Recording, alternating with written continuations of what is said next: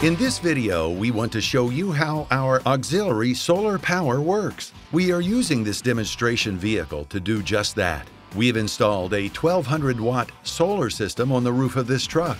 As a reference, it is March 14th, 2016, 2 p.m. Eastern Time, and cloudy. As you can see by looking at the monitor, we are producing 34 amps of electric current. This current is being fed to an onboard auxiliary battery bank of 4 Group 31 AGM batteries. In addition to generating power from solar, we can also charge the battery pack from the alternator or shore power when that is available.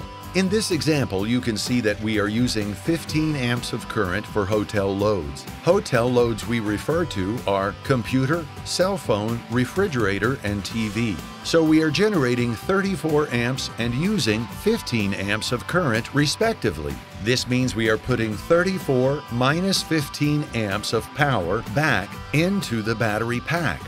In this example, we will turn on the Dometic Turbo auxiliary AC system, and you can see that we are using 48 amps of current. This combined with the 15 amps hotel load, we are showing how much runtime we will have based on the sun power being generated and the power available in the battery pack.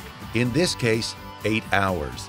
In summary, we hope you can see how solar is a viable source of energy for the transportation industry and how it can extend runtime on Dometic auxiliary AC systems.